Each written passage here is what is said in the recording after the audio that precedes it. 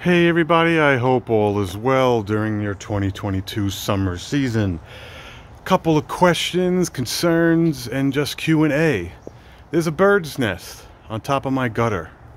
I'll give you a full view so you get a chance to see. No power lines, no cable lines, nothing really disturbing. So they decided to pick the top of the gutter instead of the tree, which, okay, it's out of the elements because of the overhang. And so my question to you is, one, I usually leave it alone. It's not bothering me. It's not stopping my life. It's not leaking. It's not creating a problem. It has nothing to do with the summer, winter, spring, or fall.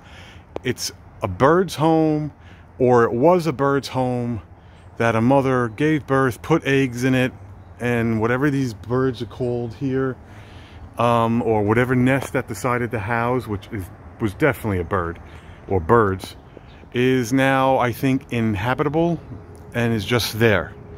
Now, will other birds come in, or will other birds take the nest? I don't know how that works with Mother Nature.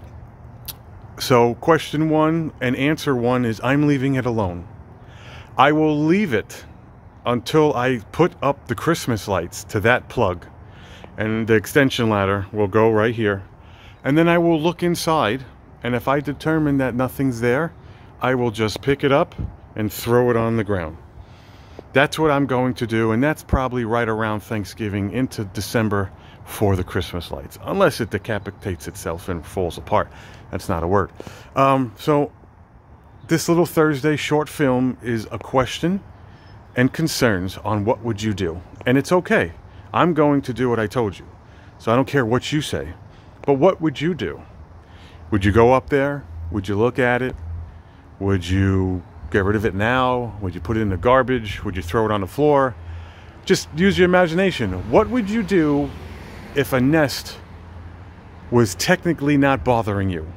There's no power lines. It's on the other side of the house. It's out of the way. It's inhabitable because there's no birds in it. There's no birds coming to it. I have seen other nests around my life, and if there are small birds in it, they will be chirping, chirp, chirp, chirp, and other birds will come in, probably the mother bird, and feed it. So I mowed the lawn last week. I looked down, I cleaned around. I didn't see any dead birds, because sometimes a bird will be either rejected or it will try to fly and not work, and just nature. So that's going to be today's short. What would you do? Light it on fire? Throw it out? Throw it on the floor? Leave it? Put a Snickers bar in it? I don't fucking know. Uh-oh. Fuck, fuck, fuck. Just want to show you it. It's droopy, which means it probably hasn't been used or maintained. And the reason it's droopy, because it probably got wet or damp, and whatever that is, dead grass and other stuff, it's probably just bleh. So I don't think it's being used. Again, there would be other contributing factors that on a daily basis we would know. I've had a nest in this tree over the years that you could see off the deck and just like enjoy the nest. I will tell you one thing though, is when there are birds in it and they're just bop, bop, bop, bop, it, you know, sorry bird lovers, but it's effing annoying. Bop, bop, bop, bop, because they're constantly hungry. So I noticed this last week. It could have been here God knows how long. So give me your insight. Let me know. I could Google New York, Long Island birds and probably tell you exactly what would have been in there.